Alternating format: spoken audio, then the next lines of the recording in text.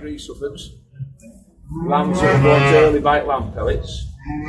The yows have been fed Umax 19, which has a saffman and yeast in there.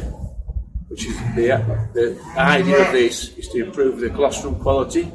If you feed it for 4 weeks before lambing, you'll raise the hemoglobin in your colostrum, and the trial work says up to 25%. This will help improve and reduce watery mouth and clostridial disease in your lambs. And with the new rules for antibiotics, products like Spectrum being harder to get hold of, this is a product to try and reduce those problems for inside lambing.